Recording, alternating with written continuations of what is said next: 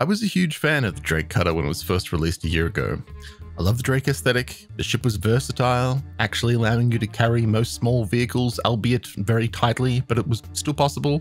And on launch, it had a monster quantum fuel tank, so the Cutter was able to get you anywhere in the verse and back multiple times, allowing you to stay out in the black for longer periods at a time. And now, in the year following its release, CIG have released 2 variants, and they now say it's a well-rounded set. But I'm here to argue that not only have they not added anything new to the base Cutter, but that they've actually removed functionality from the Cutter, and in some cases have misled players in the variant's marketing. My name's Dead Leader. Let's cut into the Cutter. So the base Cutter, as I said in the intro, it was great for having a bit of everything you might need.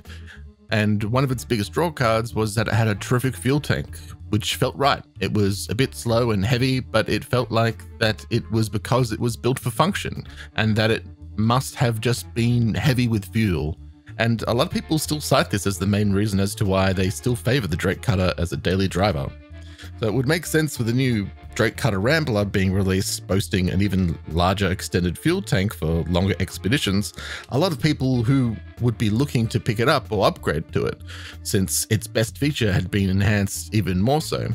So I want to do a bit of a test to see how much bigger the Rambler's fuel tanks are. I've got the base Drake Cutter here and attached the fastest QT drive, and I've also upgraded the power plant also. This one's with the Hosanna livery here, so you can tell the base Cutter will be the one in red. You can see here with the VK00 and the JS300 attached to this one. And we're going to take a look at the Drake Cutter Rambler as well. And this has got the Noble livery on, the silver one, because I've always got to have the silver paints, and it has the exact same. So the VK00 and the JS300 are attached to this. So these have both the same stats on them. And I wanted to check to see if the Drake Cutter Rambler actually does have a larger fuel tank.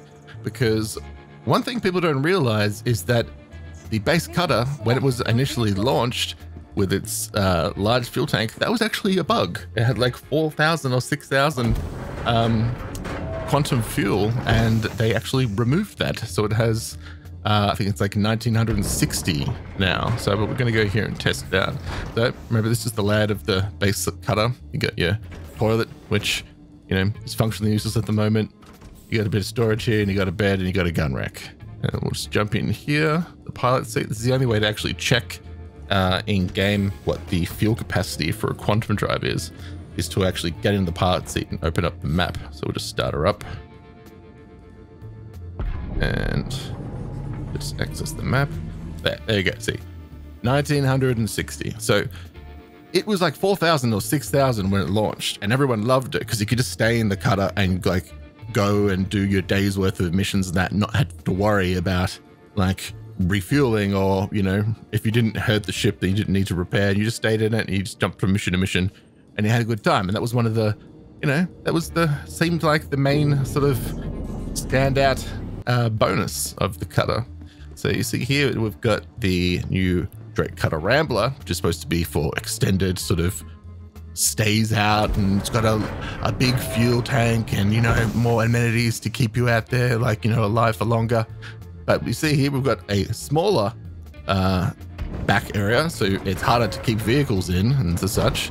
We've got a new gun rack in the back and a armor rack, which is the armor rack has no purpose. We've got a little food maker there and a couple little seats to sit down on, which are also functionally useless. And so the fact that we've actually got, like, you know, an extra gun rack and an armor rack, like, I guess that's kind of cool. But the fact that we've got half the amount of storage space in the back means that, you know, we could have kept so many more guns or armor sets in like containers in the back. You look here, boom, current fuel 1960, exact same as the base Cutter. So within all the marketing of the Rambler, they're saying it's got larger fuel tanks. And if you're thinking that that's atmospheric hydrogen fuel tanks, then you'd be wrong. It's not the case.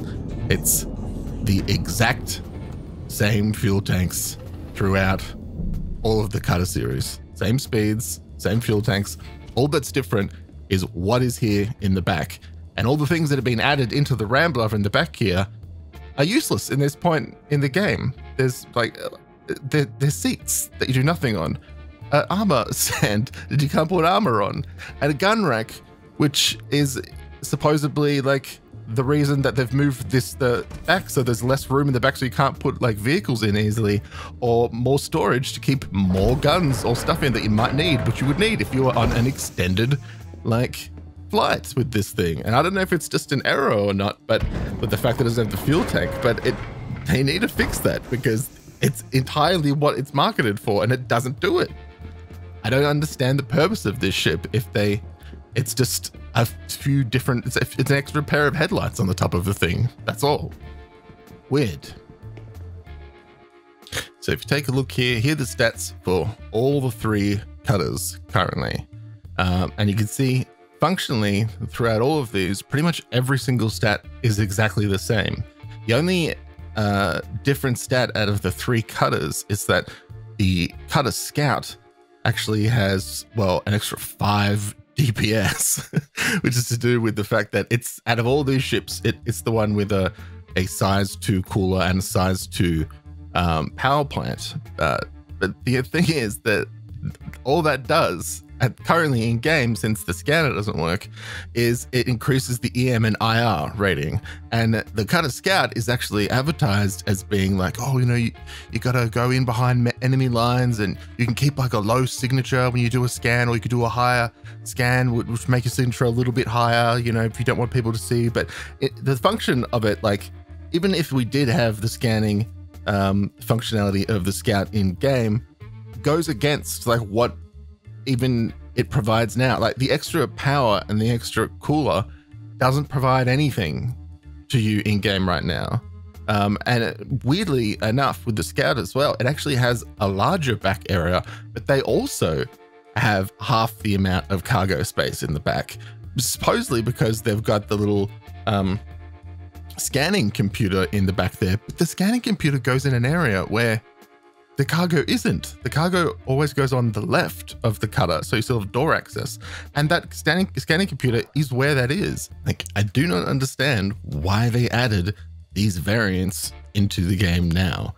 Like, even, like, okay, the Scout and the Rambler both have new things in them that the original one doesn't have, but the gameplay isn't in the game at the moment. And they've said constantly they don't want to add ships into the game that have specialized functionality that isn't in the game yet. That's all that these are, plus less than what the base one has. Like, it is such a weird decision to make, guys. Like, even if they were in the game, I don't see them functionally being different enough to warrant making an entire variant out of it. In my opinion, the best option that they could have done was they should have put the amenities that are in the Rambler into the base cutter and not sacrifice that backspace. They didn't need to anyway. They didn't need to have, you know, the extra gun rack, sure, is fine, but the way they laid things out, they didn't need them to be where they are. Like the food processing machine could have been over fucking just somewhere else. Like it's didn't need to be there.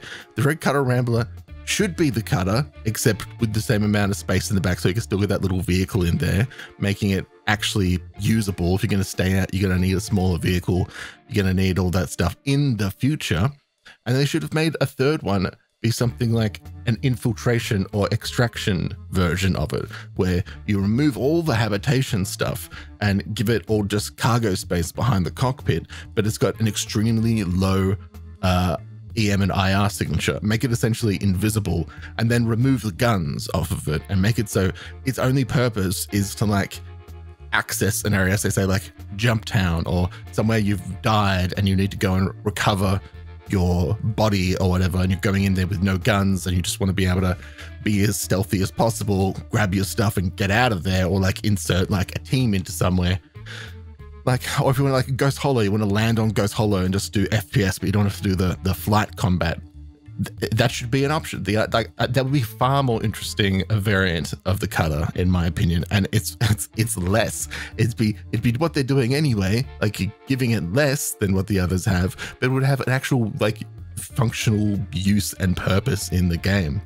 I don't see any value in releasing these sorts of things into the game at this point when they're like, they're functionally useless. Like, they've taken away the purpose of why people really kind of like the cutter. I know a lot of people, in my recent daily drivers video, they didn't like the fact that I didn't include the cutter, but I did in my initial one a year ago, but when it came out, because it had that massive fuel tank, and people in the comments were like, I like the cutter because it has this massive fuel tank. But people still believe that that's the case with the cutter, and they still fly it sort of without realizing that it's not anywhere near like what it was. And when they see the Cutter Rambler being added now, it's almost like they're saying, oh, if you get the Cutter Rambler, it'll be like what it was, or it'll be even better than, you know, when it first launched. And it's not. It's the exact same nerfed version of the cutter.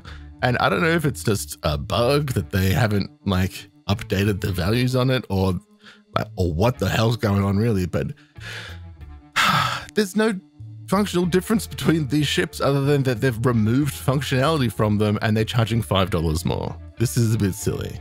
And yeah, I just wanted to talk about it because I haven't seen anyone talking about it. I see people just like praising the Cutter Rambler, and I think it's extremely silly. I think that they should add any of the amenities that the Cutter Rambler have to the base cutter, and they should fucking just rework the rest, make them actually different, for Christ's sake.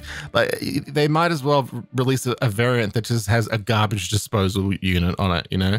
So this one's got a garbage disposal unit. Oh, can you do anything with it? No. Okay, cool. Like, and we've also removed the guns. What are they doing? Like, you can't. Is this where we're getting with Star Citizen? They're just going to release more and more variants that functionally just have visual decorative differences in them. I mean, I guess at some point they've got to pad it out. More choice is better, but there's no choice to be had here. They're just variants at different levels of badness. Anyway, I just wanted to kind of get the conversation started about this. Let me know what you think in the comments below. Like and subscribe if you haven't already. My name's Dead Leader. I'll see you out there in the verse. Thank you to my patrons for helping me make this content. I love you.